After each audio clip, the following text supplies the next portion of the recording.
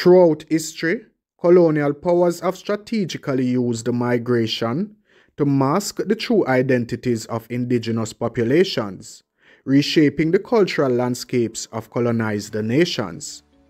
In Jamaica's case, this manipulation began after the indigenous Taino population faced near extinction due to the European conquests and diseases. To sustain their colonies and economy, the British imported enslaved people in massive numbers, which gradually redefined Jamaica's demographic structure. Later, after the abolition of slavery, indentured laborers from India and China were brought in, further altering the island's ethnic and cultural makeup. This method of importing new populations allowed colonizers to effectively erase traces of the original inhabitants, leading future generations to associate Jamaica primarily with African heritage, while the existence of its earliest people faded into obscurity. Such tactics were not unique to Jamaica. They became common practice in colonized regions around the world, where forced migrations and demographic shifts served to rewrite history, ultimately overshadowing the identities and contributions of the land's first people. They came in ships from foreign seas, promised wealth with empty pleas, took our lands and broke our trust, turned our paradise to dust. Tainos lived with peace and grace, now their history's been erased. Gold and greed, their destiny, left us with a shattered legacy. Colonized and tricked we stand, with a broken heart on stolen land. The conventional account: Tainos as Jamaica's original inhabitants. For decades, we have been told that Jamaica's history began with the Tainos, who are believed to have arrived around 600 to 900 CE. And just for context, the Tainos and Arawaks are Amerindians because they are part of the broader group of indigenous people of the Americas. The term Amerindian generally refers to the native peoples of North, Central, and South America, including the Caribbean. The Tainos were a subgroup of the Arawaks, who were part of the larger American group. Said to be the descendants of the Osteanoids, the Tainos were skilled in farming, fishing, and village life. This view portrays them as the pinnacle of indigenous culture in Jamaica, abruptly interrupted by the arrival of Spanish settlers. Yet, as fascinating as the Tainos' history is, it's important to consider what might be missing. Were they really as primitive as history has made them out to be? Could there have been earlier interactions, even influences, that helped shape their way of life? Modern archaeology and history hint that Jamaica's early societies were layered, with each wave of inhabitants adding complexity to the island's development. Before the Tainos, we find references to other groups, like the Casimiroid, Arthuride, and Saladide, who inhabited various Caribbean islands. But what's less discussed are the aspects of their lives that suggest a sophisticated level of technology and knowledge exchange. Could these early Jamaicans have been part of a wider network of communication and trade? The history of Jamaica's indigenous people, particularly the Tainos, spans centuries before Christopher Columbus's arrival in 1494. Understanding the depth of their civilization and the likelihood of their early achievements requires exploring their roots, especially as they share ancestry with other advanced Amazonian tribes known for creating significant settlements. When Columbus arrived, he saw only remnants of this once a thriving society, likely weakened after centuries of existence on the island. The Taino arrival and development in Jamaica. The Tainos are thought to have arrived in Jamaica between 600 to 900 CE, migrating from the Orinoco River region, near the Amazon basin in present-day Venezuela. This region was home to complex Amazonian cultures that built large, organized settlements with sophisticated infrastructure. These Amazonian tribes demonstrated a capacity for city building, and the Tainos, being part of this broader cultural heritage, would likely have brought with them a similar potential for building permanent, larger communities. Upon settling in Jamaica, the Tainos developed societies centered around agriculture, fishing, and trade. They cultivated staple crops such as cassava, maize, and sweet potatoes, creating surplus food that supported stable communities. Given their Amazonian roots and access to fertile land, it's reasonable to think that the Tainos would have established organized villages and possibly even large settlements, similar to what their Amazonian relatives achieved on the mainland. Their knowledge of architecture and community planning, combined with Jamaica's abundant resources, would have naturally led to larger, more permanent settlements over time. Possible encounters with foreign cultures. Between 1000 and 1300 CE, Jamaica likely encountered traders or travelers from other regions, potentially from the Maya civilization or other groups from Central America. Historical accounts and archaeological evidence hint at the presence of Maya traders in the Caribbean, who traveled in large canoes, engaging in trade networks that spanned hundreds of miles. Taino oral histories speaks of visitors arriving in great canoes, suggesting they may have interacted with external groups long before Columbus, and we'll get further into that in the video. Encounters with these foreign groups would have exposed the Tainos to new cultural practices, resources, and possibly even diseases. Such interactions, though beneficial in terms of trade, might have also introduced illnesses to which the Tainos had no immunity. Over time, these encounters could have contributed to a gradual population decline, leaving them in a weakened state by the time of Christopher Columbus' arrival. This would explain Columbus's observations of the Tainos as gentle and weak, suggesting that they may not have been at the peak of their strength. And just to put that into context, let's take a look at specific instances where indigenous Caribbean groups, upon encountering European settlers, suffered catastrophic declines due to introduced diseases. For instance, the Carib tribes of St. Vincent and Lesser Antilles faced significant population losses in the early 16th century after contact with the Spanish. Diseases such as smallpox and measles spread rapidly due to the lack of immunity among the Caribs, with the first outbreaks recorded around 1530s. Similarly, in present-day Puerto Rico, the Arawak people were severely impacted by smallpox following Spanish arrival in 1508, leading to a rapid population decline and the near extinction of the Arawaks by the 1530s. Further south in the Yucatan region, Maya populations saw devastating impacts from yellow fever and influenza, exacerbated by Spanish settlement beginning in 1502. By the 1520s, yellow fever and smallpox had drastically weakened Maya communities, leaving them vulnerable to Spanish domination.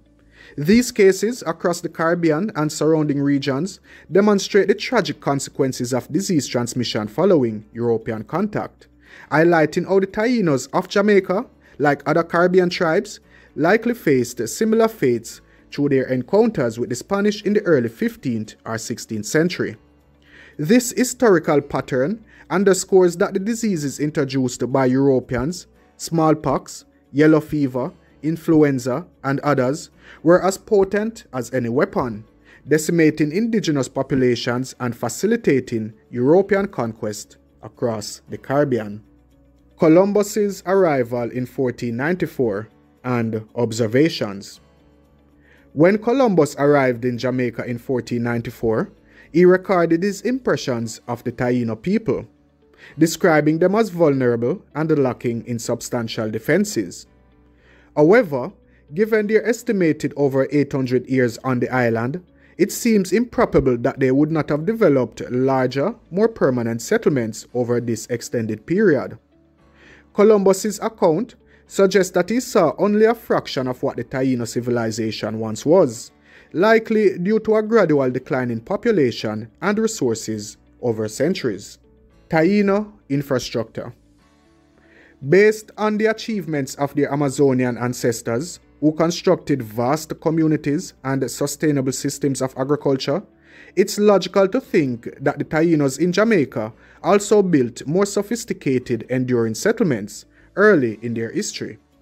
It's possible that larger villages or community centers were once part of the Taino landscape, but had deteriorated by the time Columbus arrived over 800 years later, due to both environmental factors and the population decline brought about by previous encounters with foreign groups. The humid, tropical climate of Jamaica would also have accelerated the decay of wooden structures, meaning that evidence of any early Taino cities might have disappeared by Columbus's time. The idea that the Tainos lived on Jamaica for centuries without developing significant settlements contradicts what we know about their cultural background and regional history. It's highly unlikely that the Tainos, with their Amazonian lineage, would have spent over 800 years on the island without establishing larger, more permanent communities. Columbus's observations of small, scattered settlements do not capture the full story, as they likely reflect a period of population decline rather than a lack of civilization. The Tainos' long presence on the island would have allowed for the growth of a more advanced society, and it is only because of disease, foreign disruptions, and environmental factors that their settlements may have dwindled to smaller communities by Columbus's arrival. Artifacts and architecture, challenging the primitive label. During my research, I have come across artifacts, clues, and information that suggest far more than a primitive society. Intricate carvings, pottery with unique designs, and the tools constructed with precision hint that these communities were anything but isolated or underdeveloped. Perhaps they were part of a broader Caribbean world, one that extended beyond the islands and connected with distant societies. Accounts of forgotten visitors. According to some historians, hundreds of years before Columbus, Moorish traders or African sailors visited Jamaican shores, perhaps bringing new technologies, cultural practices, and even architectural knowledge. Evidence of this, while scarce and often speculative, includes oral traditions and artifacts that may carry links to Africa, Asia, and beyond. For instance, certain types of pottery found in Jamaica resemble styles from African and South American traditions, suggesting a possible exchange of skills, if not direct interaction. So now we have to question the intentions behind the standard narrative. One might wonder why the accepted story of Jamaica's early people, focused solely on the Tainos as isolated and discovered by Europeans, is so persistent. The answer may lie in the long-standing colonial framework that informs much of our history. By depicting indigenous people as less advanced and in need of European intervention, colonizers could justify slavery, land grabs, and forced labor. This simplified version not only supported colonial agendas, but also limited the way subsequent generations of Jamaicans understood their own history. When people are led to believe their ancestors were primitive and isolated, it subtly reinforces a sense of dependency on outside forces for progress and development. By revisiting these assumptions, we can begin to dismantle this outdated perception and gain a clearer, more accurate picture of Jamaica's past, one that includes the possibility of thriving, sophisticated cultures with rich connections to the wider world. Exploring ancient links to Africa, Asia, and the Americas. As our understanding of Jamaica's prehistory grows, More evidence points toward early contact between the Caribbean and other continents. Linguistic similarities, artifacts, and shared agricultural practices suggest that these early inhabitants were not cut off from the world. Instead, they might have been part of a larger network that connected Africa, Asia, and the Americas, a network that traded ideas, goods, and knowledge. Consider, for instance, similarities in agricultural techniques. The yam, an essential crop in Jamaica, is also found widely in West Africa, and certain farming methods mirror those used in South America. Could these similarities be coincidental, or are there evidence of shared cultural or technological exchange? Linguistic studies and other cultural markers add weight to the possibility of ancient links, challenging the simplistic portrayal of Jamaica's early inhabitants as isolated natives. Lost knowledge and oral histories. In exploring Jamaica's hidden histories, we encounter traces not only in artifacts, but also in oral traditions passed down through generations. Some communities hold the stories of the first people who came from distant lands, sometimes referred to as the ancients. These tales often described skilled navigators, builders, and craftsmen, suggesting societies with organized structures, beliefs, and a knowledge of the stars, sea currents, and natural resources. Oral traditions like these often hold kernels of truth, preserved as cultural memory despite time and colonial suppression. What if these stories hint at a deeper lineage of pre-Columbian residents, including earlier groups whose cultures were gradually absorbed or lost over time? These accounts enrich the narrative, showing that even after centuries, remnants of ancient societies persist in the memory and landscapes of Jamaica. The search for Jamaica's lost ancestors. Modern archaeology has only scratched the surface of Jamaica's pre-colonial past. Advances in DNA technology, as well as a renewed focus on underwater archaeology and the lesser-known sites, offer promising ways to explore these ancient connections. Underwater excavations in the Caribbean, for example, might reveal further evidence of pre-Columbian trade networks, possibly including lost settlements along coastal areas affected by rising sea levels. With more extensive research, we may one day confirm connections that reach beyond the Caribbean, revealing how early societies influenced and contributed to Jamaican history. Local collaboration with international researchers, along with respect for indigenous knowledge and oral traditions, can create a holistic approach to discovering and preserving these hidden histories. Now, this expanded view of Jamaica's early history does not seek to diminish the significance of the Tainos or other indigenous groups. Instead, it highlights the possibility that these people were part of a dynamic and interconnected Caribbean world, influenced by travelers, traders, and even early seafarers from far-reaching lands. It encourages us to think of them as active participants in a broader human story, one that involved communication, exchange, and innovation. If we remain open to these possibilities, we can appreciate Jamaica's ancient history in a new light, one that embraces complexity rather than a single narrative of progression from Stone Age to discovery. This isn't merely an academic exercise. It's a chance to reshape how we see our ancestors, recognizing them as diverse, skilled, and possibly connected with an ancient global world. So, re-examining Jamaica's pre-Columbian history allows us to challenge the boundaries of conventional timelines and open our minds to richer, more intricate stories.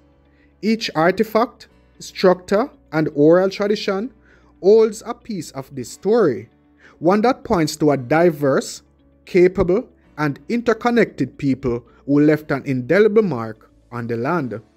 As we continue exploring Jamaica's parishes and unearthing its history, let's keep questioning, learning, and expanding our understanding, because in revisiting the past, we might find not only a better sense of where we come from, but also a stronger foundation for our cultural identity. As we continue to explore Jamaica's rich, layered history, it's essential to question what we think we know and remain open to discovering new perspectives. If you found this dive into Jamaica's ancient past intriguing, please like, share, and subscribe for more content that digs deeper than the mainstream narrative. Leave a comment also with your thoughts, or if you know of any other hidden stories from Jamaica's past. Let's keep the conversation alive and reclaim the depth of our heritage together. Now, with all this fascinating history about Jamaica's early inhabitants, I know some of you may be wondering, why are Jamaicans predominantly black today if our ancestors might have originated from the Amazon? And why, if these early people had different ear textures, why don't we see more of that now? In our next video though, we'll dive into the story of the Caribs and the African connection to Jamaica, exploring how the island's population became what it is today. After that, we'll get back to our parish profile series, covering each parish's unique history and culture. So make sure you stay tuned, because you don't want to miss that. Blessings. Thank you for watching.